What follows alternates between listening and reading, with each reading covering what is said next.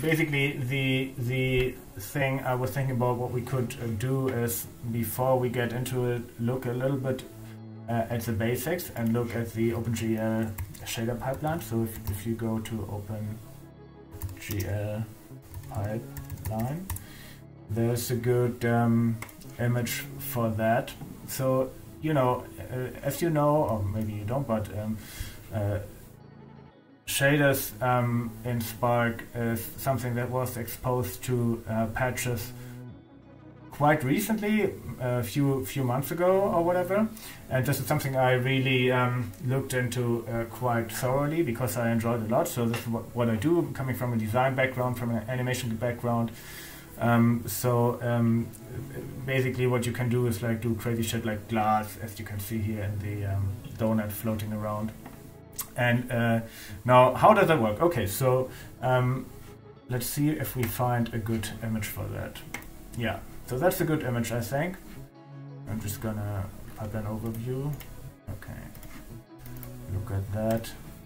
Make it a little bit bigger so you guys can see. Okay, so what's happening? So essentially, usually if you have, I'm just gonna get rid of the donut again from my face.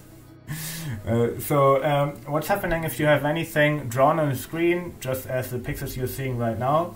Traditionally, you know, what happened is that the CPU, the processing unit of the computer, pushed the pixels to the graphics card, and the graphics card was just basically a dumb frame buffer that was just displaying the pixels and not doing much more than that. And then I guess in the late 90s you had graphics cards, GPU, graphics processing units, which became more capable, and this is what we're looking at now. So every computer has a CPU that does a lot of math and whatever else that's going on, and you have a GPU, and this is what's basically rendering all this stuff. And more and more things are being offloaded to the GPU. So it started with just being able to render polygons on the screen, and now we can do general processing stuff like rendering. If you look at render engines like Redshift that runs on the GPU, or Octane if you look at linear offline rendering. And hey, NiPride, and that's what's happening now. And then OpenGL is one of the frameworks that basically facilitates the tools or like the programs. Hey, dude, welcome, UDSG. So that facilitates the programs to basically draw pixels on the screen and draw 3D objects on the screen. All right. So hey, Beth Wickerson. So basically, how does it work? Well, suppose you have an object like our donut, but you want to draw it on the screen. How it works is that you have what's called shaders, which are basically little programs that run on the GPU, on the graphics processing unit, that basically prepare the data to get displayed on the screen. And just very broadly, you have a vertex shader and pixel shader or fragment shader. That's the same thing. Pixel shader, fragment shader, same thing.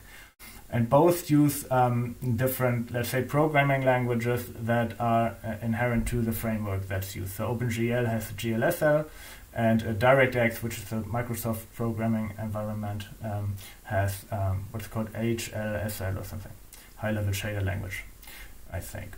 And what Spark did is that I think internally they are probably using GLSL or something like that. But they did implement it in patches first, and then now it's also accessible via the scripting. But again, like I'm using mostly patches because I'm a visual guy, and so it's easier for me to use patches rather than scripting. And the other benefit, as I understand, of Spark, so like Facebook implementing it as a patches-based approach, is that they can optimize internally a little bit better for new frameworks. So let's say Apple pushes out, what was it, a Metal framework instead of OpenGL, or Vulkan on AMD. They can implement that in Spark on a lower level without the user having to learn any new thing, and they can optimize stuff and so on. Okay, so that was a bit of history, and you know, you're more than welcome to read up on that if you're interested. I'm just going to post this link here in the chat if you want to check it out. And essentially what was possible to do in Spark is to access the fragment shader. And that is basically the part of the shader program that draws the pixels and looks at, you know, a lighting, like what, oh man, that's not entirely true, like looks at the texture, what texture do we need. But we were not able to access the vertex shader, so to change the position of vertices. All right, so let's go into Spark and explain that. So let's make a new file and look into that. I'm going to close the other one. Okay, so now, you know, that's this, and now I'm just going to first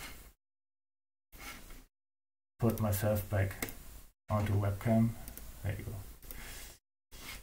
Okay, so let's take it step by step and don't cuff. Well, you know, it's the Rona. What can I do? No, I'm kidding.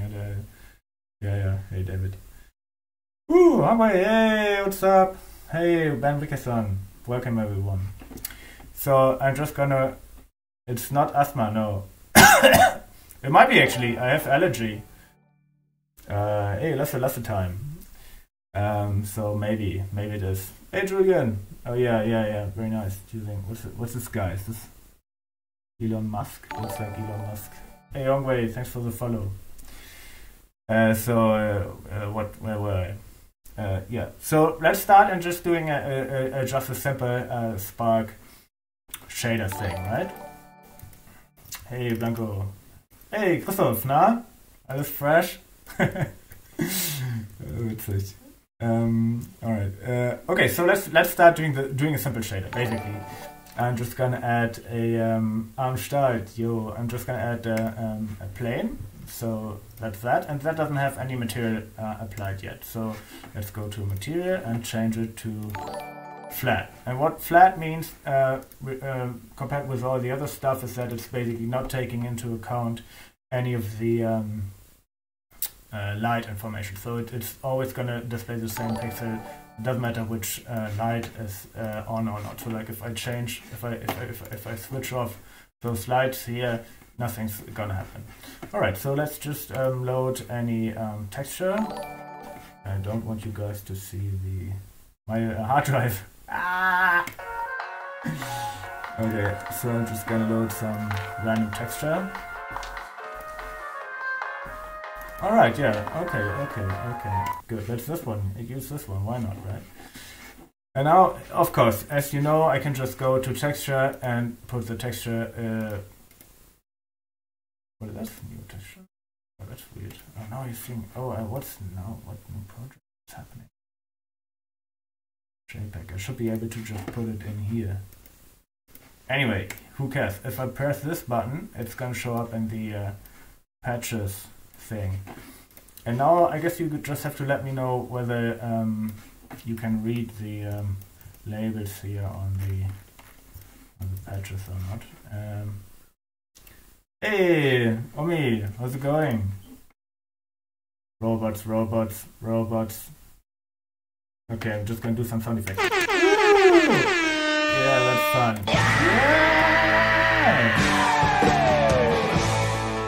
Yeah, actually, this one I saved for if an example works. So that's very much premature. Yeah. So it's this is not. Hive stop. Yeah. We're gonna go back. Nine. All right.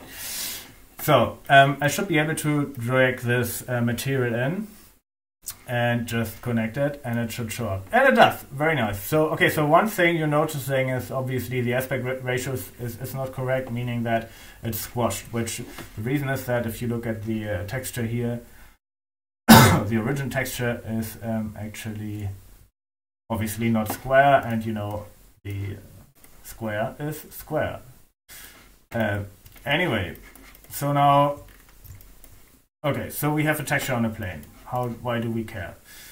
So what we can do now is actually use the texture sampler and look at the vertex attribute of texture coordinates, put that into UV, which is UV is the axis of the texture coordinates, And then if you put the RGB thing back in here, and then we go back off here, oh, we have the same thing. Oh, so yeah, so who cares? Well, the cool thing now is what we can do is we can manipulate the UVs. And that is basically how all the shade effects in Spark work, more or less. Like if you look at all the stuff, what I'm doing like on my Gumroad, and actually if you go to Twitch, I put the link for the Gumroad for the shaders I'm doing, and you can check it out and check them out. Yeah! So yeah, you can do that. So everything revolves more or less around manipulating the UV. So what does that mean? Okay, so here the UVs come out and show the texture here, which position on the plane they should be. So if we just manipulate them, we can do a little add, right? And then nothing happens. And if I put 1, the texture disappeared. If I put 0.1, it's shifted a little bit. And this, what I'm doing is I'm adding this value to the UV, so I'm changing the position. Okay, so here's one trick I'm doing a lot is if I want to just play with shit and I'm too lazy to enter numbers and I don't even know what scale those numbers have, what I do is I just use the screen pan feature. And if I'm just going to put the position in here, and then I can just move around with my mouse, and oh no, nothing happens. Well, because the values coming out here are crazy high, right? Because they are the screen coordinates. But so what I do is I just drag the device thing in here, and then I just divide the position by the screen size, and that's called why use vertex attribute over texture transform? Well, Omi, good question. We're going to get there. If you just want to move the texture, obviously you can use the texture transform, but I'm going to show you in a second what you can do with the shader stuff. Okay, so I just normalized the position of my mouse cursor, which means now if I press here, it's going to be 0, and if I press here, it's going to be 1. I'm going to show you. All right, and so now I can just move it around. All right, cool. Cool beans. Well, why do we care? Okay, so now the cool thing we can do is we can use now the value of a different texture to manipulate the UVs of another texture, so to speak. So basically we can displace it. And that's what we're doing, right? Displacing textures, and in a second we're going to displace vertices as well. So if I use just a camera texture and use the camera texture here, right? And I'm just going to plug it in. So it's just my own ugly, boring self again. Hey, don't you know? Thanks for the follow. And yeah, I'm just going to put on some music. It's much nicer with the music. The thing is, like, so much going on with the chat and everything, can't concentrate a little bit. I have to get used to that. Maybe music's sad. Alright, so now on our plane, we just have the camera texture. And now the cool thing is that we can use the values of the camera texture to displace the UVs of our other texture. So if I put that guy in here, and then I'm just gonna put the camera texture in here, we're seeing, oh, boom, it doesn't work. Hi, Jive. Thanks for the follow. It doesn't work. Well, why doesn't it work? Okay, so we don't know, but we can ask the tool to tell us. So if we press this little button here, it says patch. Can you read that? It says patch is not defined for the provided input types, vector 2, vector 4. So basically what it's saying that from the vertex attribute, we get the type vector 2 because it has two coordinates, u and v. And we just get that out, and because then you can see it's like u and v, or the other way around, I forgot. And the texture from the camera obviously gives us a 4, it's like a vector 4. It's like RGB and alpha. Alpha is always 1 for the camera, but so we can use the unpack node, for example, and the pack node to get it to there. But what I always love to use is the swizzle node. This is a really like super useful thing.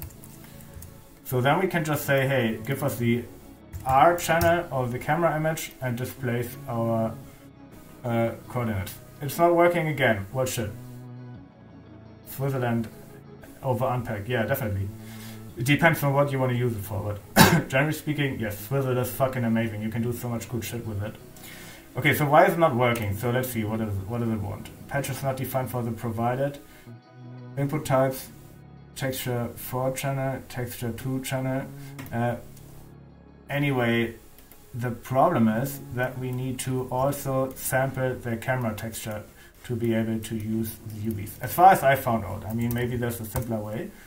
But so basically what we're doing is we're gonna loop over the UVs of the camera texture, sample that, use two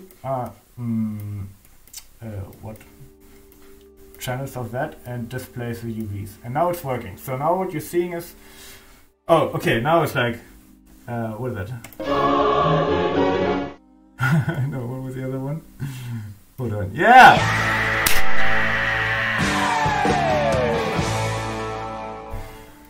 That's what I'm talking about. Now it's a little bit much. It's a little bit much, right? So it's like, oh, crazy, you can't see anything. But I'm just gonna scale that in place a little bit. But what you can do is you can just, hey, Knuckles Edge, thanks for the follow. Hey, Young Ray also, thanks for the follow. Drive, Hiplani, and everyone, thanks for the follow. So now what you can do is you can just tone down that. Hey, Andreas, hi. Welcome to Discord. So you can tone down that by just saying multiply, right? And then if you have multiply 1, it's basically the same value, it doesn't do anything. If I put multiply 0, it doesn't like it, I don't know, but it's still working. And if I put 0.1, see, oh no, that's nice. See? Hey Omi, and this is also why for this example, texture transform wasn't what we wanted to do, but we wanted to actually, offset, displace one texture with another texture. And we can swap it around easily now, right? So we can just displace any texture with any texture at that point. So we can just use the camera texture, right? So that's myself again. That's actually cool. This is the camera texture displaced with the camera texture. It's kind of cool too. But we can displace it also now with our texture we loaded. And hey, actually, by the way, so now the plane is a 3D plane, right? So I can just, rotate it and whatever. But if you do those screen space effects, usually what you would use is not a 3D plane, but a 2D plane, and that you add that by doing 2D objects, rectangle. Then you can put the material, so that's what it is. And now if you want to scale it to the whole screen of your phone, you go to size, click once, say fill width, click twice, fill height, and now that's what we're talking about. So now I'm displacing the camera texture and I'm using the imported texture. So XY. Yeah, XYZ. Jives is asking what's inside Swizzle. Okay, so Swizzle, let's talk about Swizzle a little bit, right? Because Swizzle is fucking amazing. So let's assume you have a value, and that's text not allowed. Yeah, there you go. And this is why, okay, let's switch it around and let's just use the camera texture itself to displace the camera texture, which is kind of cool also, right? And now what we can also do is, because we have the multiply thing, we can do, this is actually a great example for a Swizzle also, right? So now, alright, let's see. So out of the texture sampler, this color here, right? The color value is actually 4 channels, right? It has the RGB and alpha channel. But again, the texture coordinates is just 2 channels. You just have the horizontal and the vertical channel, and it's called U and V. And now you have to basically decide which channels of the texture you use to displace the U and V coordinates. So again, what you could do is use unpack and pack, and I think that's a good way to understand what's going on. So if I go unpack, and it's actually 4 channels, so I have to put vector 4, it gives me the RGBA in this case, because it's a texture, or XYZW if it's a vector.